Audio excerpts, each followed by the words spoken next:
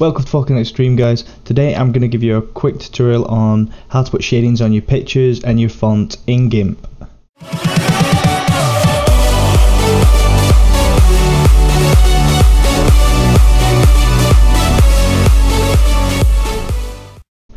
First of all, we'll start off with a picture.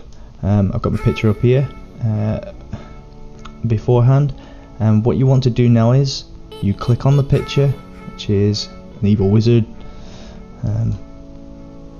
Go up to filters, click on filters, we scroll down to light and shadow, go across to drop shadow, left click on it, and this little menu in your tabs down at the bottom will appear. You have to click on it to bring the menu up.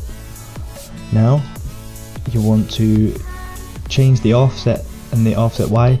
You can keep it at 4, it'll still work, but I like to put a little bit more into it just to make it more effective, and I like to extend the blur radius a little bit more also. Click OK, and as you can see there is now shading around my picture.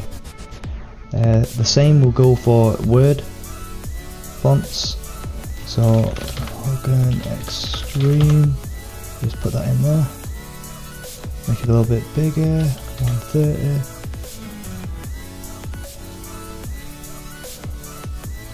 There we go, and now if we go filters, lights and shadow, drop shadow, and this one I'll just keep, it's automatically saved in the same, so I'll keep it the same, and there's the shading. Another little tip that you can do, if you want to put lighting into it, now it's the same sort of feature, so we click on, we're going to click on my word here, Extreme, there we go, and I'm going to go up to filters, lights and shadow, lighting effect, click on that, this little menu comes up. Now what you want to do is click this little blip, move it about wherever you want the light shining from,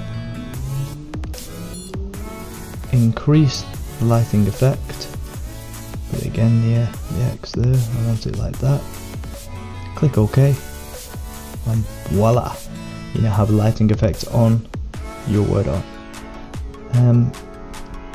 I hope this tutorial helped. If it did, then please leave a like and comments below are really appreciated.